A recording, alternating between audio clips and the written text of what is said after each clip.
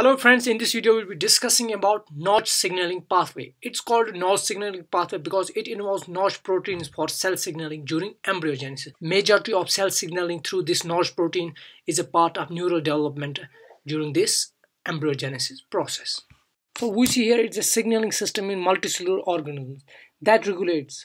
First thing is cell proliferation, second is cell fate, third is differentiation, and fourth one is apoptosis, and it all happens in an embryo during the process of neural development.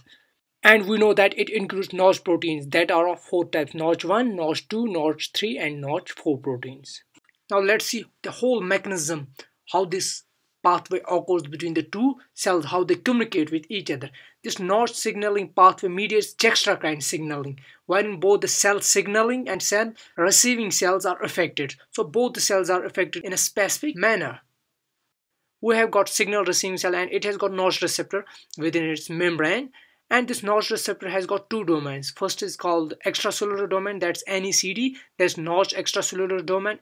Another one is NICD, that's Notch intracellular domain, and these domains are interconnected by transmembrane domain.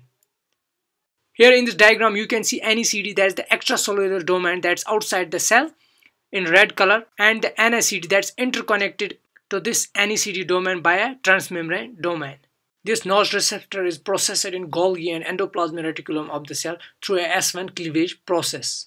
On the other hand, the signal sending cell has got delta ligand that's inactive still and needs to get activated in order to interact with this NECD domain of the Notch receptor.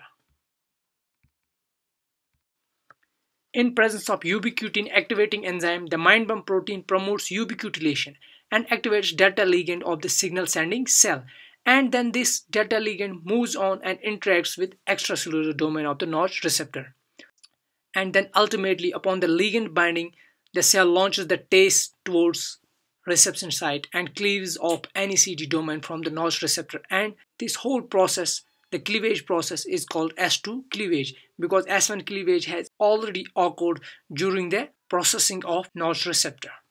S2 cleavage is followed by S3 cleavage, wherein the alpha secretase complex, that's transmembrane protein from a Adam family, cleaves off intracellular domain, that's NICD, is cleaved off from the transmembrane domain, and after this it gets released into the cell.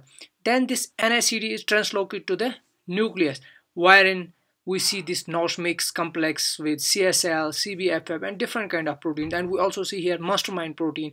And after making the complex with the above proteins, it ultimately activates Notch target genes, and we say is the complete signaling pathway for Notch proteins.